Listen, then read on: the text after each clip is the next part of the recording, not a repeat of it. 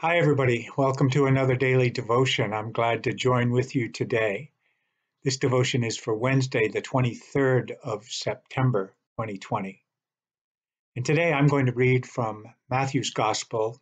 This is Matthew chapter 18. It's just a short 5 verses, but one of my personal favorite passages in the Bible.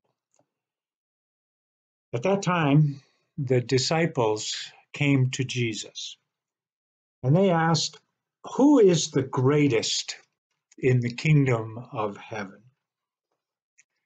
Jesus called a child whom he put among them and said, "Truly, I tell you, unless you change and become like children, you will never enter the kingdom of heaven.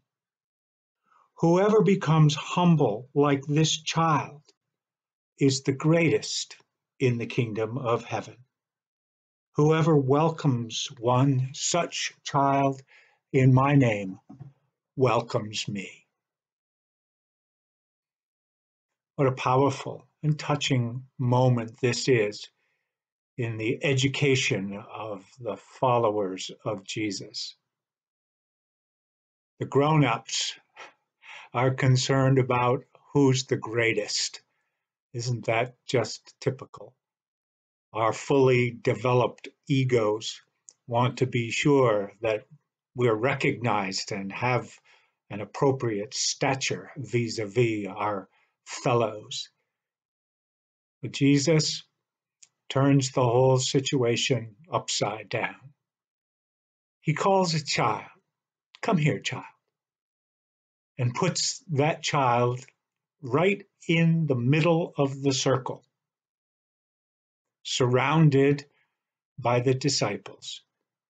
Jesus says, "You, unless you change and become like a little child, not only will you not be greatest," I'm paraphrasing, "but you won't even enter the kingdom of heaven."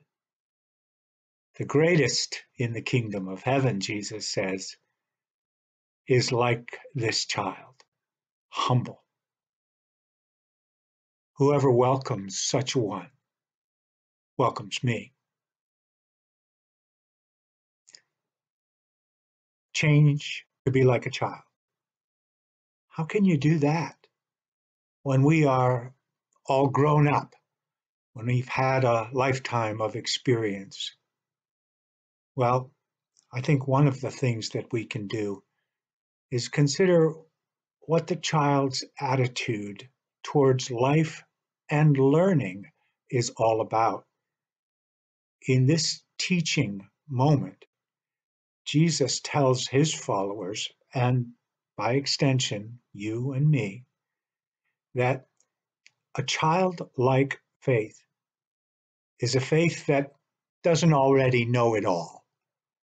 A childlike faith is a faith that is open and eager to learn, willing to grow, has not already reached all of its conclusions, but is ready to be excited and surprised by new things that occur in the world around and occur in the relationship with God.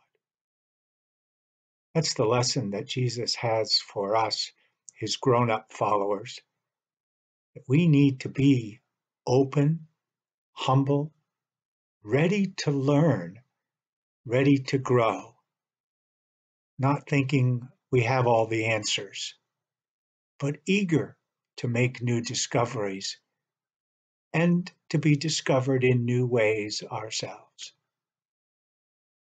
Let's pray. Our God, we thank you that the possibility of change is always open to us, that we can, by your grace, recover our childlike faith. We pray that you will help us to open our minds, to be ready to learn, to be eager for new discoveries this day as we grow in our relationship with you, our elder brother and gracious Father. Amen. Thanks for joining me for this little devotion today. I'm glad to be with you for these devotions, and I look forward to being with you again tomorrow.